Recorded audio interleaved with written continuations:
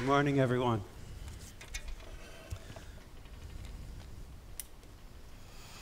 I had a few different titles for this talk. This one I settled with, but it was previously Not Starving for Fun and Profit, and it's a small world after oil. So I'm a polyculture forest gardener, but my primary crop is soil. And I've been focused on growing soil for the last 36 years all over the country where I've lived. And living healthy soil makes all the other crops possible. And it yields delicious and gorgeous like crazy, as you can see from this lovely crop of blackberries.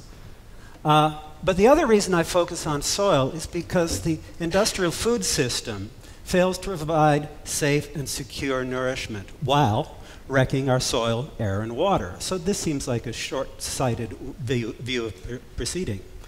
Now, here's a quote from Bloomington's Peak Oil Task Force. It's called Redefining Prosperity, and the changes implied by peak oil are immense and will require preparation and planning commensurate with the size of the problem. Now, we need to remember that we're not running out of oil, but we're going to be shortage of it. And everything related to oil is going to be getting very expensive, at least more expensive. We're already seeing it, and it's likely to persist. We're at a turning point. It's time for a revolution in how we grow, harvest, process, and deliver food to the family and community table. In places where food is most produced is also where we see the most soil degradation and destruction. So this cannot be sustained.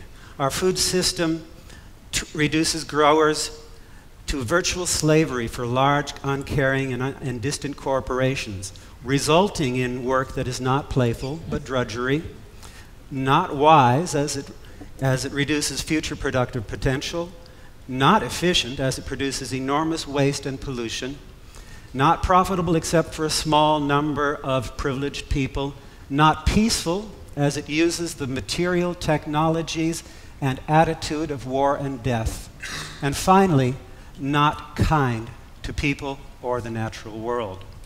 Author William Myers said it best: slavery is the legal fiction that a person is property.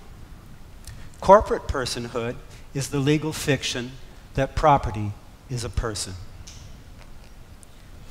The most commonly used herbicide, glyphosate, reduces the availability of critical nutrients and death of most soil organisms. I don't know about you, but I prefer that my food had those nutrients in them. As it is, we don't have it anymore in most of the food.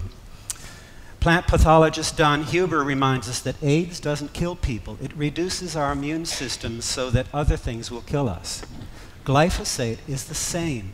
It reduces immunity and then is everything subject to fungus or other soil pathogens.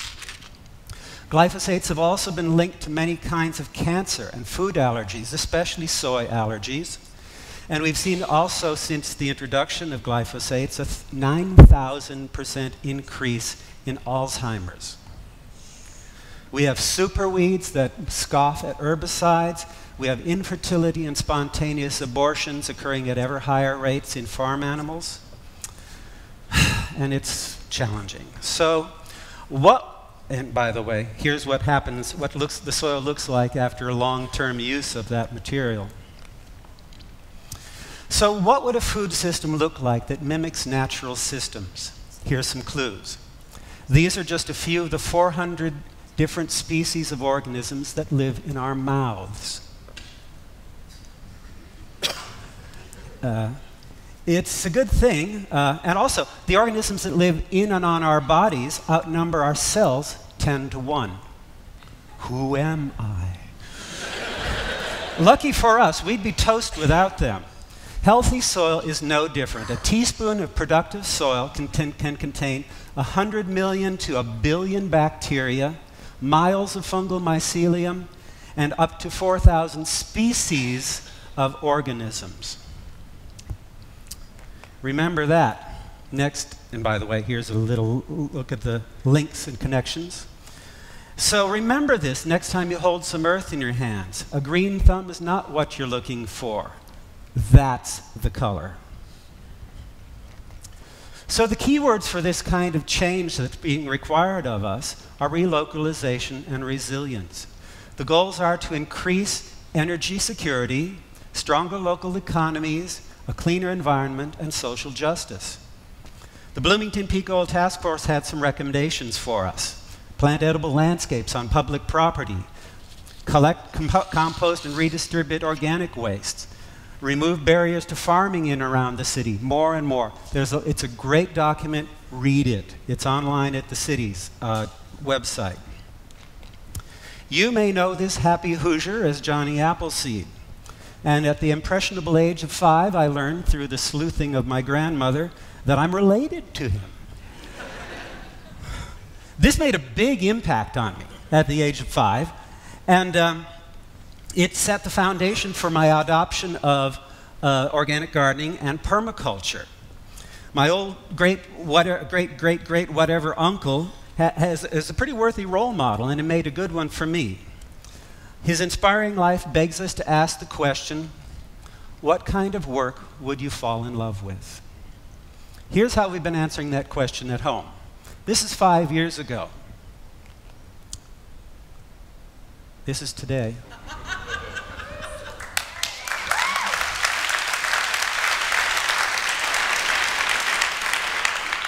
Water is high on our list of concerns, and so we made ponds. And this is plastic carpet sandwiched, and it results in this. We've got our interns filling the ponds, and finally it ends up looking something like this, full of water chestnuts, lotus, mint, and much more. We're still interested in water. Our driveway has what looks like speed bumps, but we call them water bars, sending water to the garden. Where every rain, it fills up like this. The beds are on contour. It all absorbs. Very little runs off. No erosion. It works. And I can get into the garden. Again, water, high on the list. We built a 10,000-gallon water tank. We thought, well, this looks good. Maybe we'll evolve it. So we added on a root cellar. And is this child's labor or child's play? I think it's the latter. So, I garden often without working too hard. This is a mulch with brush and wood and anything else organic I can put on with a few pockets of nice soil and instant garden, planted the same day.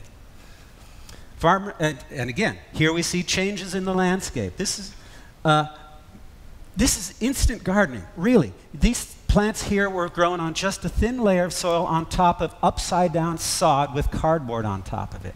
It doesn't have to be complicated. A new coat of paint, a new porch, some solar panels. Our home is now efficient, despite the 1950s leakiness of it. Farmers markets are multiplying everywhere. Right? It's 16% from 2009 to 10. But we need to focus on reskilling our populace to co-evolve back into producers and shed that old worn-out skin of consumer. Homemade sauerkraut and kimchi reduces our need for refrigeration, but we need lots more regional and food processing and storage for Bloomington. Here we have some folks in Burlington, Vermont, at Intervale.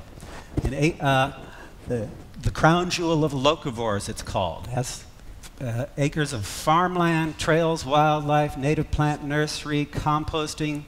But the aim is to produce most of the food for Burlington within a short distance, as most cities used to do before cheap oil made us very wasteful. Now, here's an 80-acre plot of land within this Bloomington city limits, down on South Rogers, owned by the county and potentially available as a Bloomington eco-park. We have a lot of ideas. I can't list them all here today, but it includes things like a year-round all-weather farmers market, community classrooms and a farm school, more community gardens, horticultural tourism, composting, a troubled youth horticultural therapy facility, was going to be a prison, maybe a new home for Bloomington Hospital. What else can we imagine? Let's talk about it.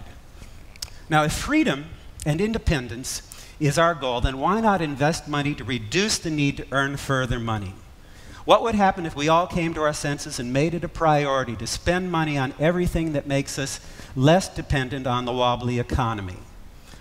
And so these are what we address in some of these groups. This is the first principle of permaculture. We can't do it alone, and we can't depend on national agencies to meet our needs with one-size-fits-all solutions. Here's our new Renaissance man, or woman as the case may be, ready to tackle a low-energy future. And in our previously huge footprints, let's leave behind wetlands and wild abundance as our epitaphs. We can do it. Want to help? Thanks a lot.